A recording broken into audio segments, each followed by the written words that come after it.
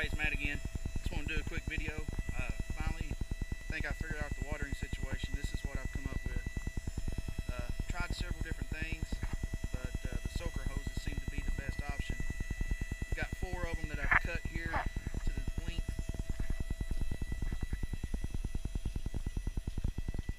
Hooked up to my pump.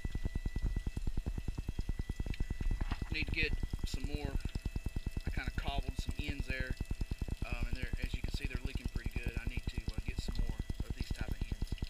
Ran out, so I made do with what I had. But as you can see, it's soaking them real nice. And I have it to where I can turn the front 3 and back 3 off independently from one another, because it seems like if I don't do that, the front 3, I get most of the water. So I've got a little Y here splitter, and I can vary the pressure with those 2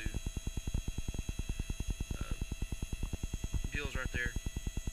And these hoses run up to my pump, my watering system, where I collect rainwater. So there you have it.